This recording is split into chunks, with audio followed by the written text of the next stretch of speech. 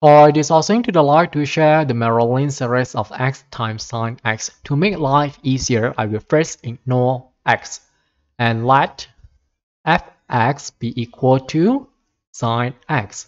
At point x equal to 0, sine 0 is 0. Then we just have to differentiate sine x with respect to x and obtain cos x. At point 0, we have 1. Differentiate cos, we should obtain negative sine. At point 0 is 0. Differentiate sine is cos, so which means that we have negative cos for this case.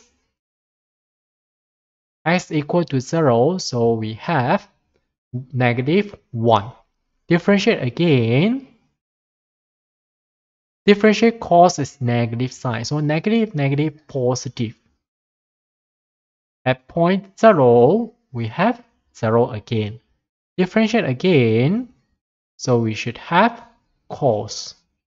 So at point 0, we have 1. If let's say the question asks for 3 non-zero terms, then basically we can stop here. Otherwise, we have to differentiate further. So assume that the question asks for 3 non-zero terms.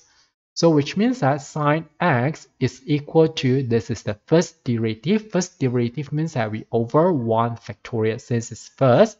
Then unknown that we use is x to the power of 1, first derivative. So the value here is 1. Then we plus, this is the third derivative. Third derivative means that 3 factorial, x to the power of 3. And the associated value is negative 1. Then we plus, this is the fifth factorial. So fifth derivatives, so we have 5 factorial and x to the power of 5.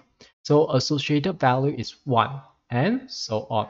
Let's simplify, so we should have x minus 1 over 6x cubed and we plus 1 over 120 x to the power of 5 and so on.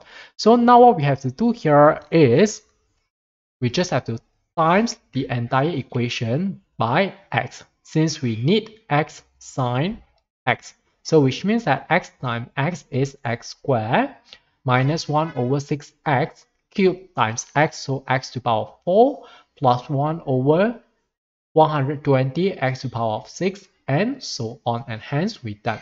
Okay, that's all for this video. Thanks for watching. Hope you like this. See you.